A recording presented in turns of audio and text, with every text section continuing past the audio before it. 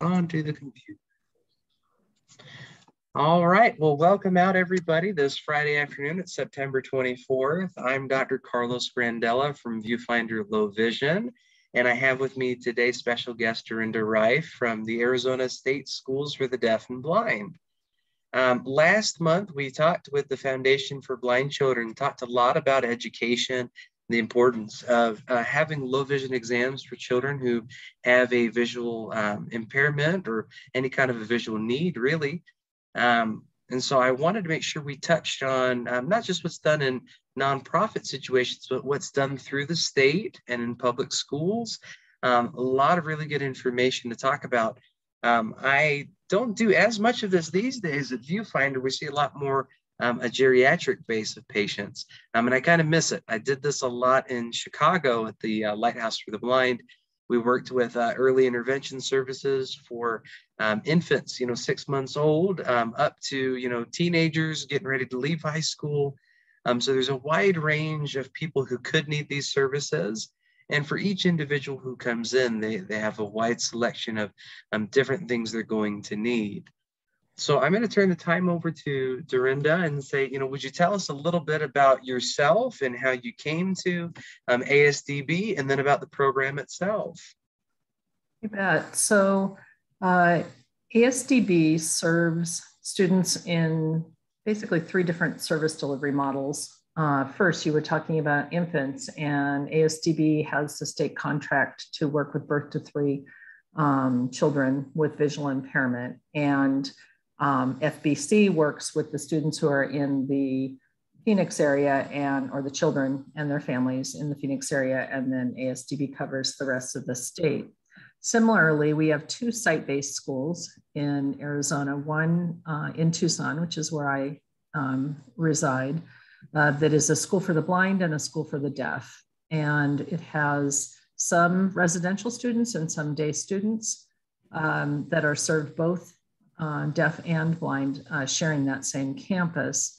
In addition, we have the Phoenix Day School for the Deaf in Phoenix, where we have a number, I think we are up over 30 students in that school also have visual impairment in addition to deafness. So that school is a day school only. Those were sort of the beginning of ASDB as a state agency, but many years ago, before I came to Arizona in 1997, the state realized that we needed services in public schools as well. So ASDB runs 3 cooperatives regionally. There's one in the Phoenix area, there's one in Tucson, and then there's one that I call it sort of the rainbow. It starts in Yuma, it's up into Sedona and Flagstaff, and then over to Holbrook and Show Low in that area, where we provide teachers to serve students who are in their neighborhood schools, typically their neighborhood schools. We do provide services to private schools as well, but that is always a little bit different because it's up to the district where that private school is to determine what services they're going to provide for their students with disabilities. So that really varies. There are some parts of Arizona that have really strong services in private schools for students with visual impairment, and then some that are not providing much more than, say, materials to help the student participate with their peers. So my background, it has been as a teacher of the visually impaired and orientation mobility specialist, and currently I serve as the low vision specialist for the state, working under ASDB. So my job is to make sure that not only students have clinical low vision evaluations, like what Dr.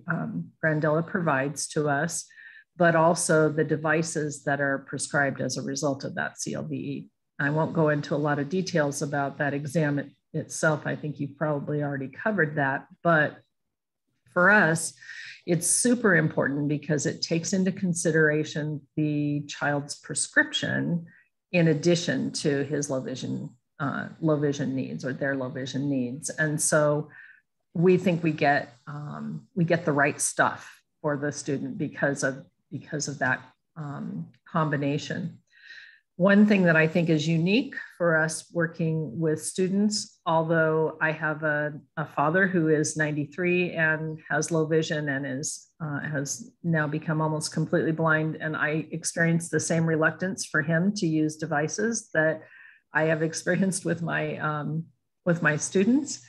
You all know that often kids don't want to look different from their peers in any way. So we use a combination of specially designed devices for students and mainstream devices. So, you know, the phone has become a really reliable tool for students for both distance and near, but it doesn't do everything that a more fine-tuned device does. So our job is to teach the student how to use that device and place that device in the home and in the school. I'll talk about that more in a second. And make sure that they know enough about how to use it so that they can make a good decision themselves. Carlos, you had asked about about whether we place devices in students' homes. So the way that special education law works, when we determine that a device is needed for a student in school to access a curriculum, and if that student then needs to access that curriculum at home as well, then it's our responsibility to provide that device in the home as well. It may not look exactly the same. Sometimes we provide a full desktop CCTV, for instance, at home, and we might use something portable in school, and vice versa. We might use a handheld at home, and we might use something that's distance and near in the classroom. So it just depends on the student. And then our teachers who are teaching travel to people with visual impairment are using things like binoculars. They are supporting students getting ready to drive in some cases, and also wayfinding devices that are low vision friendly. I might use a GPS on my phone, and a visually impaired or blind person might use a wayfinding device that has more audio features, for example, to navigate. So it's really a little bit of all of that. So ASDB serves really from birth to 21 in our various programs. Babies are served through their families, as you might imagine, and then students certainly in the school setting, but also in the environment, because we know that our kids' needs are not just in the educational setting of the school, but also in their neighborhoods and in the grocery store and on buses and, you know, all kinds of things like that. So I think we're pretty well-rounded in how we provide services. The other thing that I do, and I offer this to folks, whether they're part of ASDB or just part of the general public, you know, we can help you with going through an eye exam to understand it, you know, the report to understand it better, to talk about the student's unique visual impairment and what that might mean, so that they're more prepared even to ask the right questions when they go into an eye doctor or other professional. So we provide that, and I do a lot of training. So I do probably about every 6 weeks, I do a training on color vision testing or depth perception or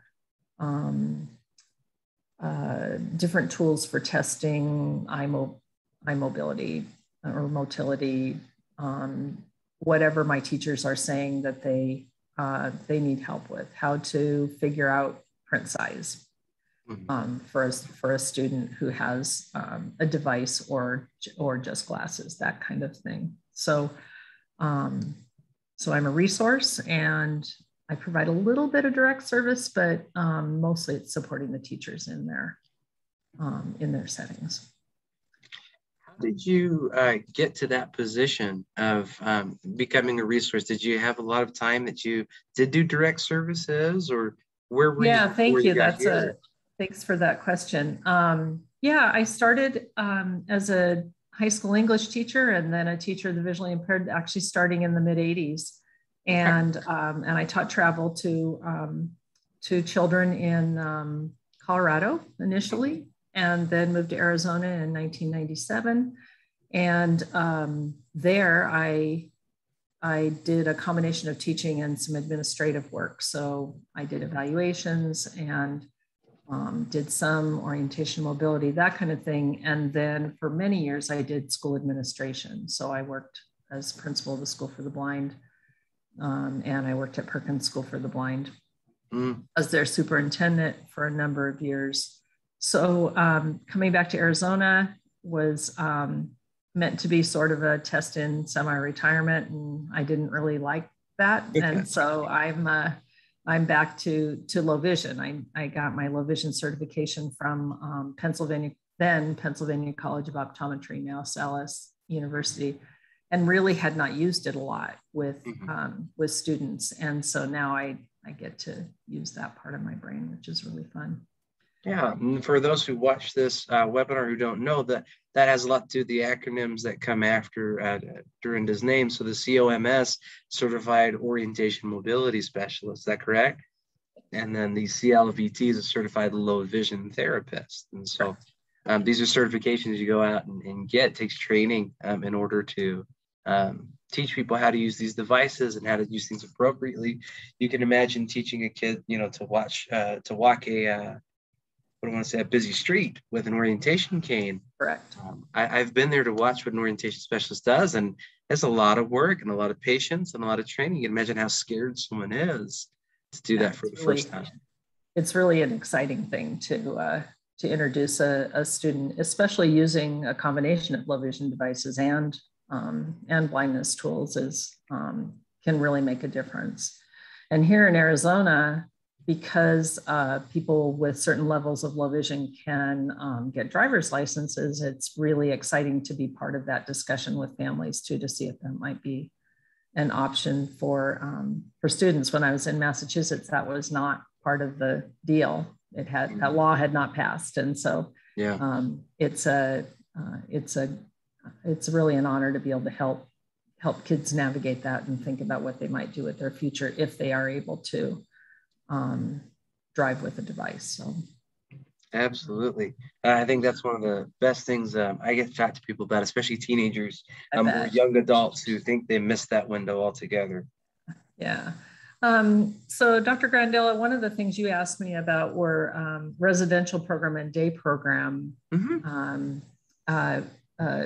opportunities for ASTB. And the way that it works here is that students who live too far away from school to go back and forth on a daily basis are the only students who are residential students. Kind of an interesting thing that's happened with COVID is when the schools closed initially in 2019, we ended up bringing many of our residential students onto campus, living in the dorms and accessing their education virtually.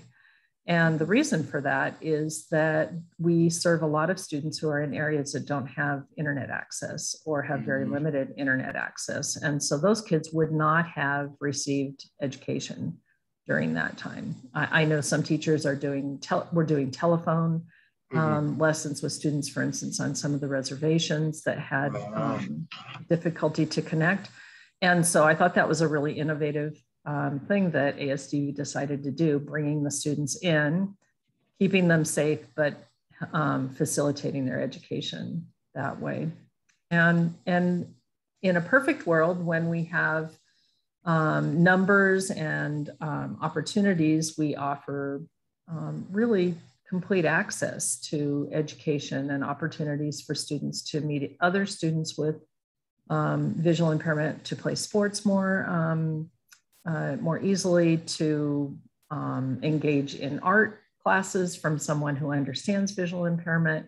All those kinds of things are an advantage for our students who are on campus, but that is often considered to be a restrictive environment by some by some standards. And so most of our students are served in their home schools and their home districts. Across the country, about 10% of students with visual impairment are served in schools for the blind versus 90% in regular schools. We also take advantage of the state's opportunities like FVC's summer programs, and offer some of those programs ourselves, although they're somewhat limited, but FVC has some really nice summer stuff for students to participate in. That's wonderful. And I think that's pretty much it for me. If I didn't cover anything else, please let me know. So let me dive back into it a little bit. Some of the things, I've got young kids. My kids are all 5 and under. So coming at it from a parent's view, I would think about, so what is the first level of age that kids would interact with ASDB programs? Oh yeah, great question. So as soon as we learn about a child who has a visual impairment or a suspected visual impairment, that process starts right off. I know professionals who have met parents in the hospital when they have learned that their child is visually impaired. It's sometimes a challenge to get that communication going and to make sure that parents know that they have access to those services. But during the pandemic, the services that we provided to birth to 3 children were done virtually, where we were visiting very much like this, where the parent has the child with them. And now I think across the country, you're seeing more of a hybrid model for that, so that professionals are going into the home for part of the sessions and are doing virtual sessions for part of the time, which I think is actually a really nice opportunity on both sides.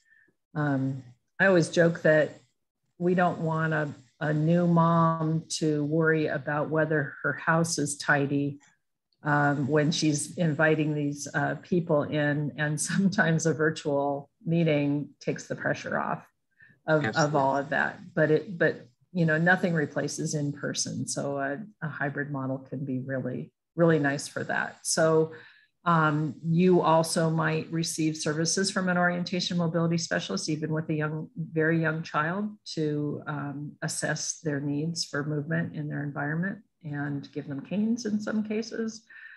So we do that as well. And then in the school system, it really just depends.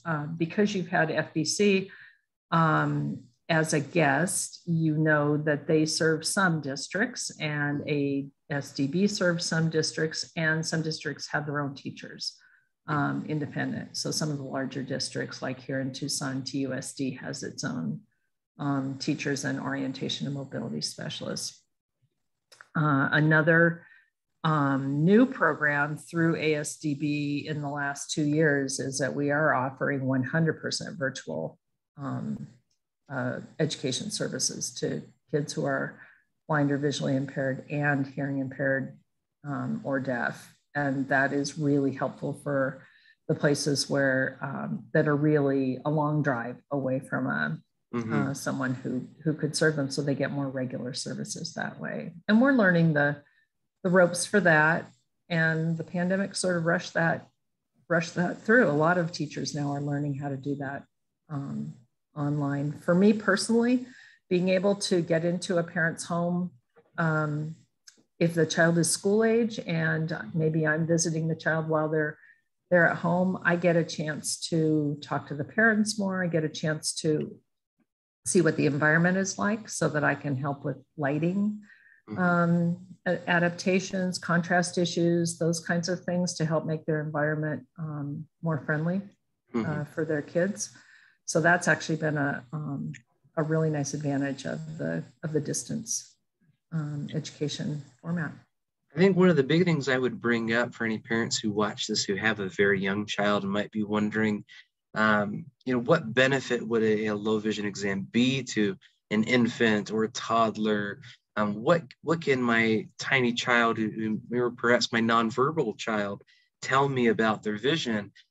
There are several tests that we can do that You don't have to say a word, and we can understand, and at least a given level of vision. Would you talk about that, about nonverbal patients? Yes, you bet. Well, one thought is that we hear from parents a lot that when they get the diagnosis for their child of blindness or visual impairment, they're not given a lot more information. And so, an ophthalmologist is a diagnostician who says, yes, you have a visual impairment, but is not necessarily paying attention to what that means for the child day to day and for functional kinds of things. So if you are testing young children, nonverbal children, and so on, and you give us information about, say, the sphere of vision that the child has. So, is the child able to see past 12 inches, for instance, and are bright colors better than pastel colors, for instance, that kind of thing, then we can apply that to adaptations in the home. I love to bring just a simple quilt with a black side and a white side and be able to present toys on those, given after I've gotten information from you that the child has contrast issues, that a black toy on a white background or a yellow toy on a black background is much easier to pick out than one that is on a busy background, which is so typical in nurseries. In babies' nurseries, we have pastels and we have lots of patterns and that kind of thing. So taking your information, we can apply that. The other thing I wanted to mention, because we've mostly been talking about ocular visual impairment, but brain-based visual impairment has as one of its components the opportunity to learn to improve vision. And so once we have that diagnosis of CVI, cortical or cerebral visual impairment, then we can help actually set up the environment that makes it much easier for the child to access things visually, and then and they get better at using their vision. So that's a major role that we play with the babies. The other thing that we do with the really young ones is that there might not be quite a diagnosis yet. It could be that an eye is turning in, or that the child is not responding visually or something like that. But an exam shows that there's not a visual acuity loss or something like that. We can help the parents navigate that along with you, honestly, to figure out what to do next. So anytime we get a referral, we follow up, and whether we think the child has a visual impairment or not. Yeah, and again, that just touches on that there's such a spectrum of what can be going on to cause visual impairment, whether it's an eye disease, whether it's a processing dysfunction, whether, neurological damage and things like that. And we want to get kids help as soon as we can. And that's the most important thing. So I love the idea of showing up in the hospital. I don't do that myself, but kudos to the professionals that make that happen. It's really an honor to be there to help parents at that point. It really is. And I think it's really surprising sometimes, if put in the right setting, how much a child can tell you about what they are and what they're not getting. One of the things that my wife will laugh at me about is whenever I see a baby, I'm always playing the "Will the baby follow my face" game. So I go back and forth. Infants, that's that's a very interesting target. They're programmed for faces, and so I always, I'm always going back. Would you stop that? And I do the same thing. I also look at photographs to see if the light is shining evenly in pupils, just instinctively. But also, since you mentioned faces, I think that that when some children with certain visual impairments, either brain-based or ocular, don't respond to faces, that can be really concerning for parents. And so helping them navigate that and giving them other ideas for how to bring attention to the face or to provide alternate targets is really important too. I hear so often from mothers and fathers of blind children how challenging it is when their child doesn't make eye contact. Absolutely. because that's just a regular thing that people do with babies. And so we help with that as well. So we've touched a lot on the very early side of things, and there's the early intervention programs, and that's the 0 to 3. And then we get into kind of the preschool. And so a lot of what we talk about in the school system is the IEP, the Individualized Education Plan. And so for parents who might be new to that, would you expound a little bit on what an IEP is and how ASDB kind of influence that or kind of give their counsel and help that along? Yeah, because it's a federal program, there are certain rules that we have to follow, but really it starts with a referral that there's a concern of some sort, and we need two things to show that a child is eligible for services as a student with visual impairment. One is that there's a documented visual impairment, and legally that has to be an optometrist or an ophthalmologist, but with brain-based, I know we have accepted neurological reports as well for that. And then there has to just be a determination of whether it makes any difference, whether it's affecting the child's access to education. So there are some students who have very mild visual impairments who don't have trouble with distance access, are good readers, are able to access their education just fine, but some are not. And a recent interpretation of the law says that issues that are eye motility issues, where there isn't a reduced visual acuity, can also qualify as a student for services. So once that eligibility is met, and that starts with parents' permission to test, then the IEP team gets together to, first of all, to determine that yes, the child is eligible for VI services, but then second, what does the child need? So yes, they're visually impaired. Maybe they need enlarged print. Maybe they need Braille. Maybe they need environmental adaptations that will just let them access the curriculum. And we always go off of the school curriculum for our services. So that is all a series of meetings and permissions and discussions, and then we develop goals for what the child needs related to that disability. So for instance, if a child has very low vision or is blind, what does that child need to get around school safely? And so we might add orientation mobility services to the IEP for that.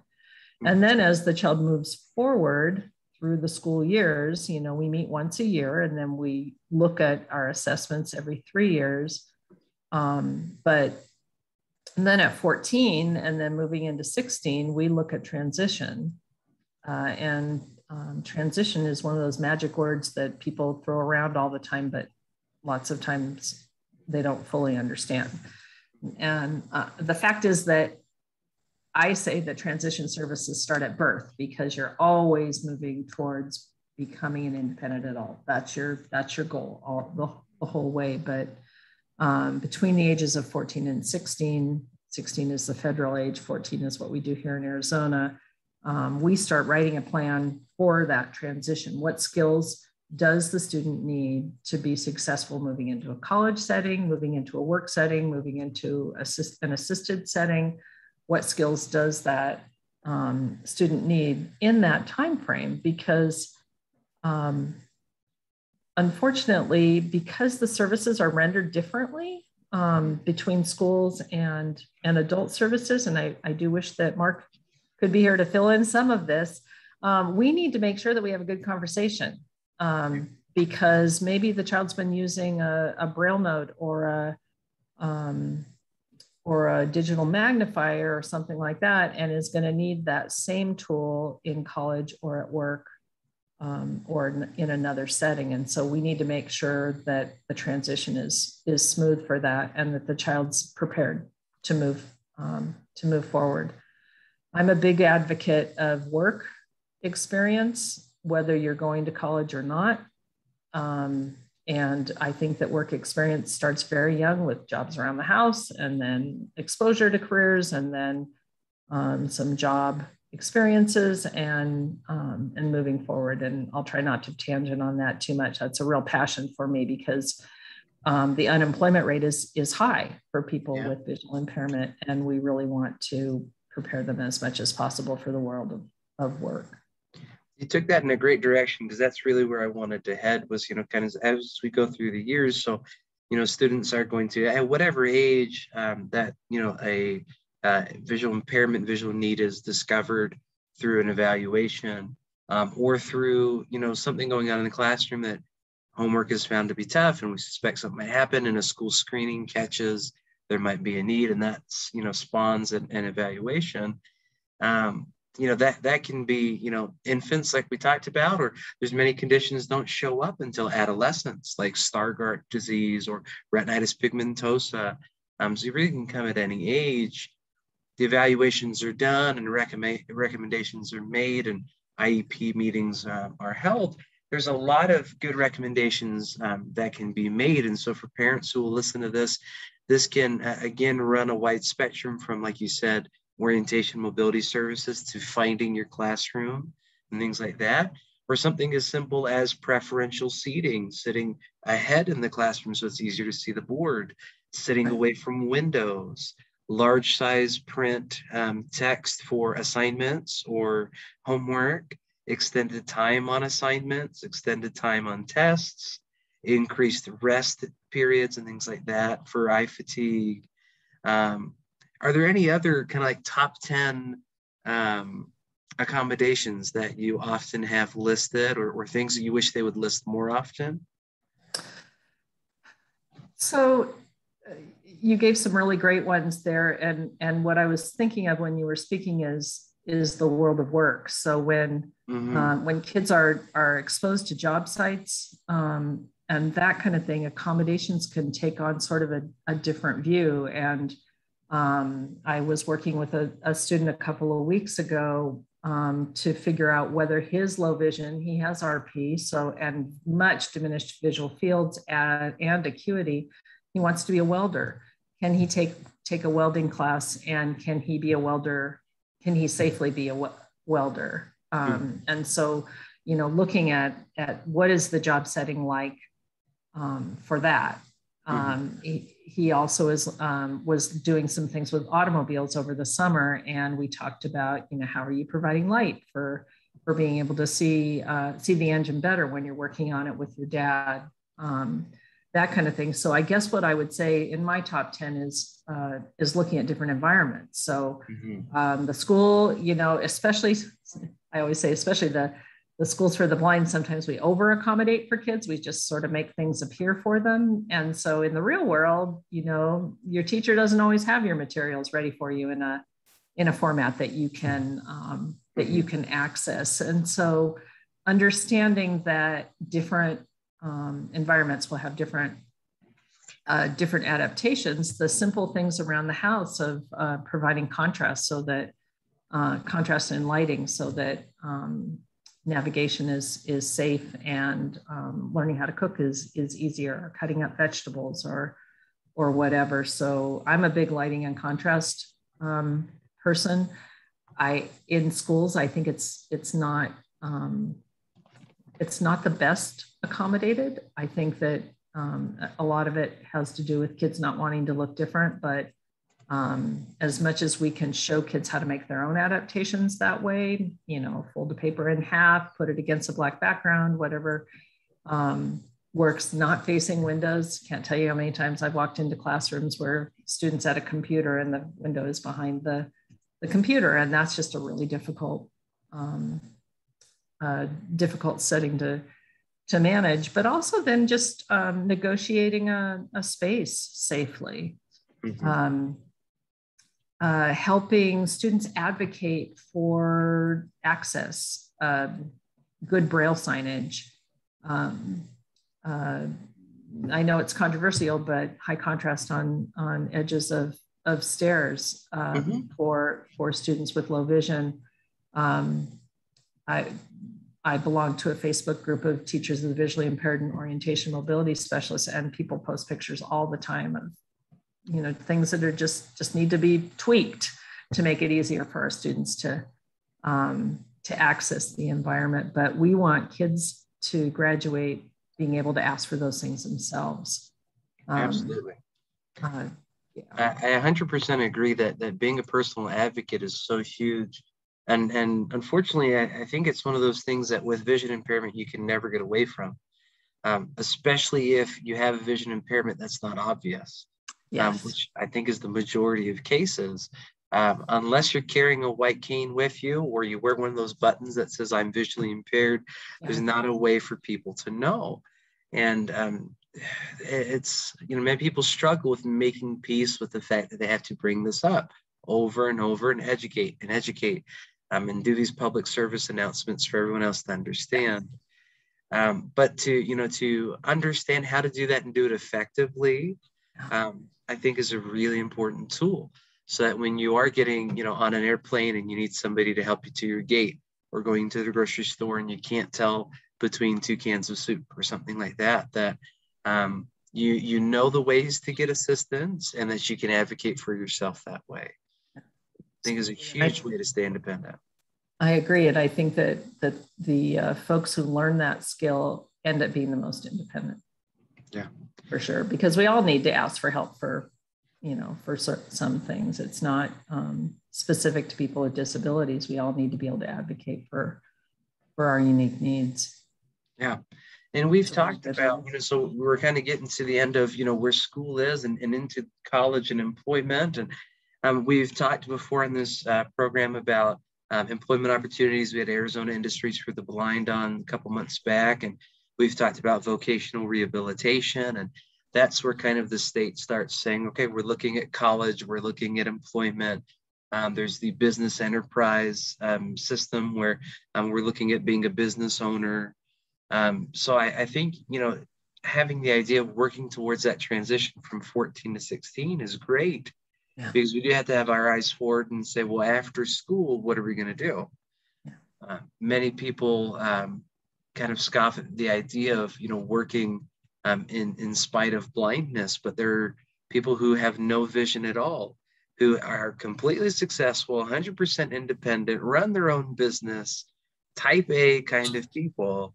And I want any child who happens to listen to this, or any parent, to know that 100% there's nothing stopping them.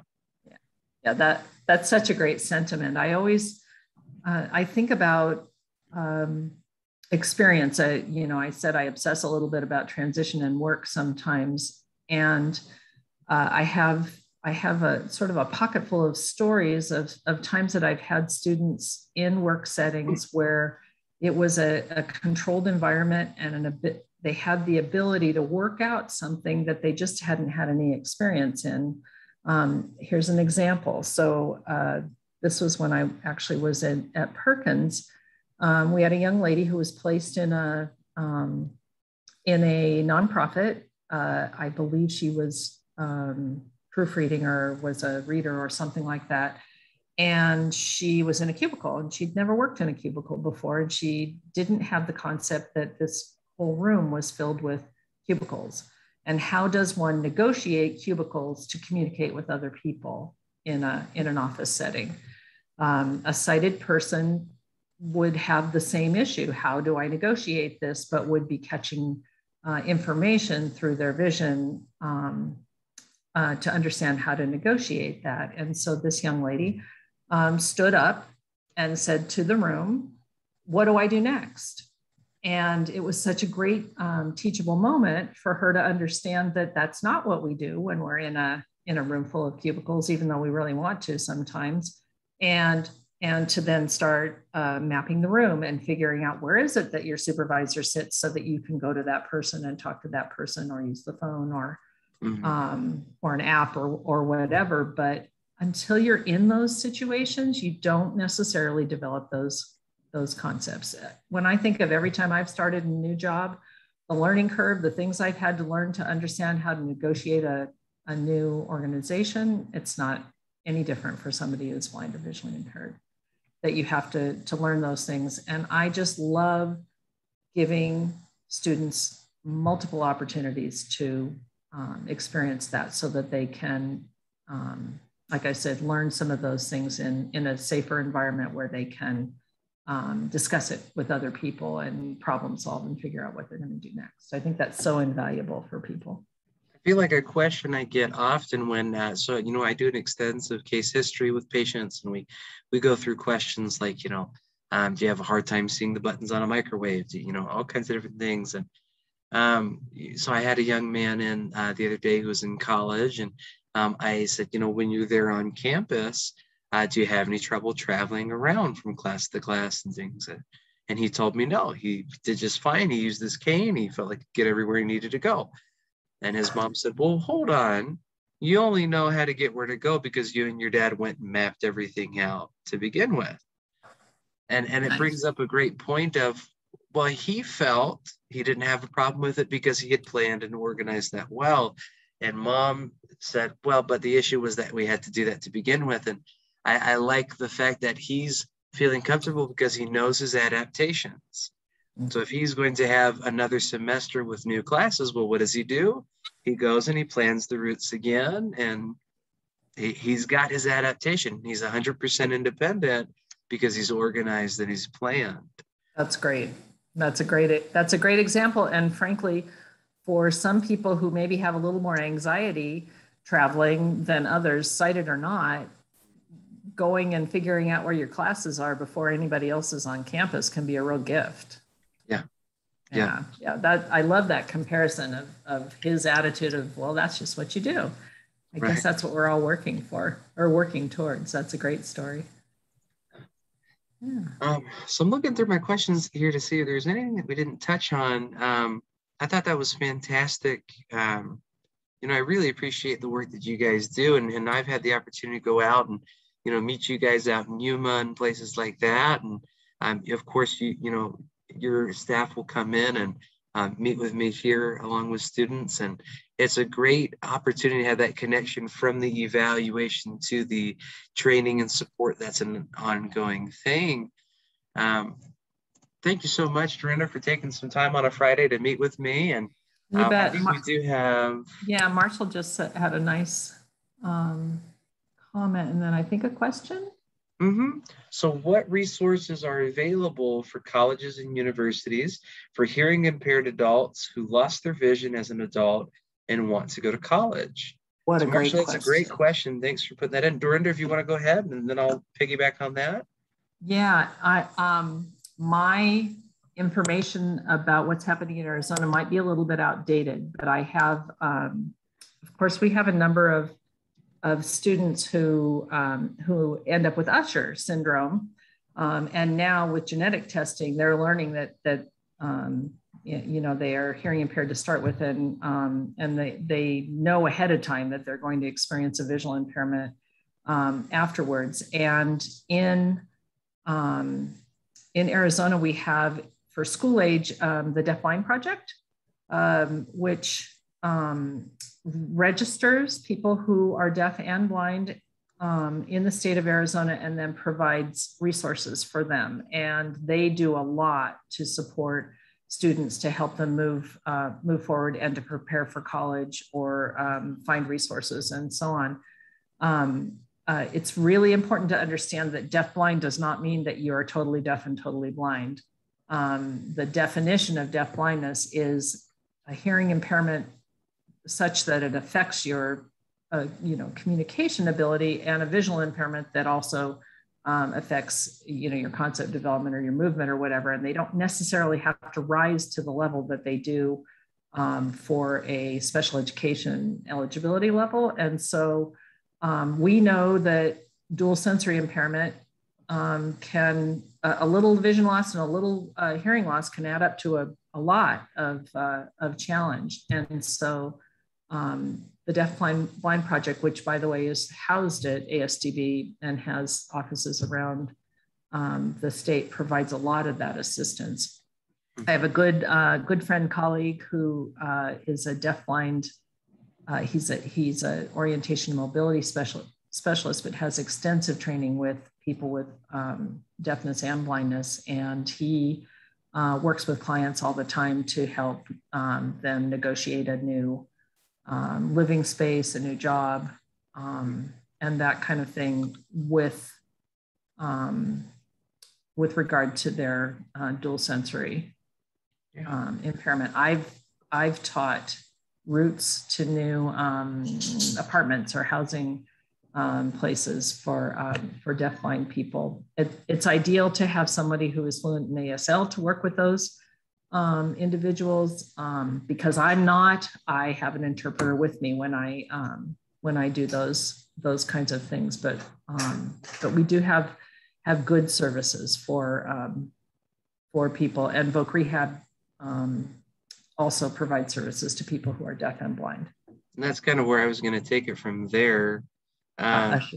So we've got another comment in, but yeah, I was just going to say that each college is going to have its own resources. So Arizona State University, for example, has a program that they call their Student Accessibility and Learning Services Department. And so they have staff that are assigned specifically to that.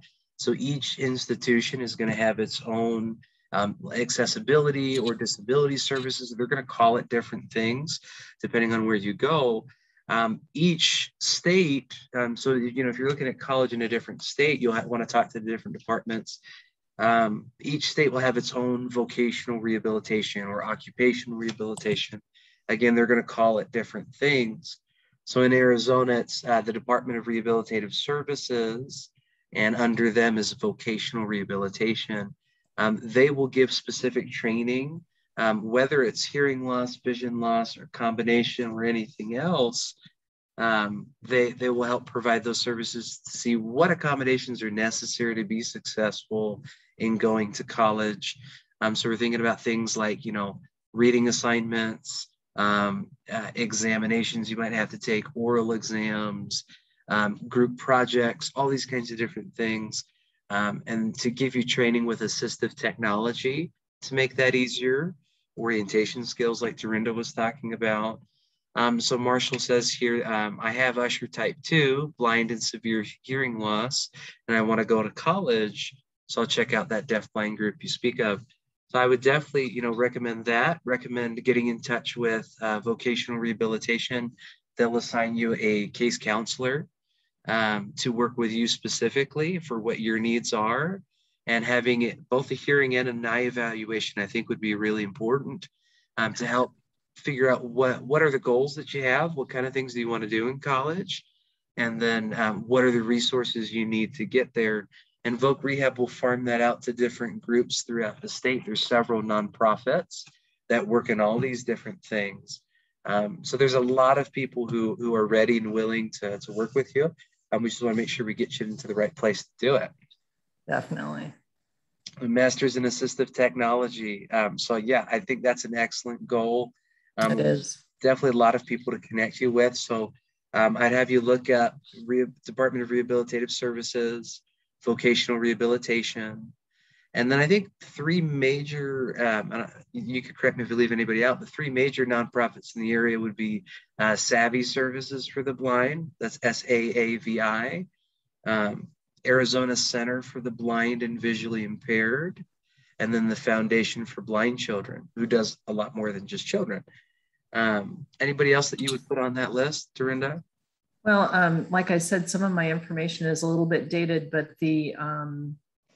I'm struggling with remembering the name. I think it's Community Center for the Deaf, but that's not quite it. That I know we have it here in Tucson that is familiar with Usher and also can connect people with Usher to services that are relevant to their visual impairment as well.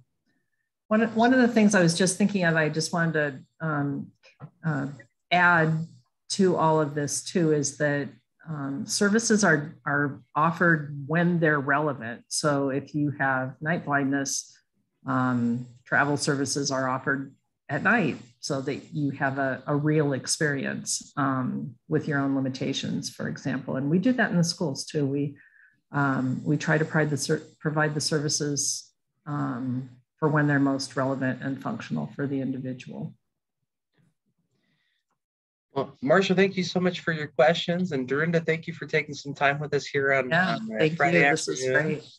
And for those who view us in the recording, if you have any questions, feel free to, message us through the website, give us a call, come visit us at Viewfinder, and we're happy to get you connected to these resources. Great. Thanks for the opportunity, Dr. Grandela. It was really fun. All right. Take care, everybody. Have a great weekend. Yeah.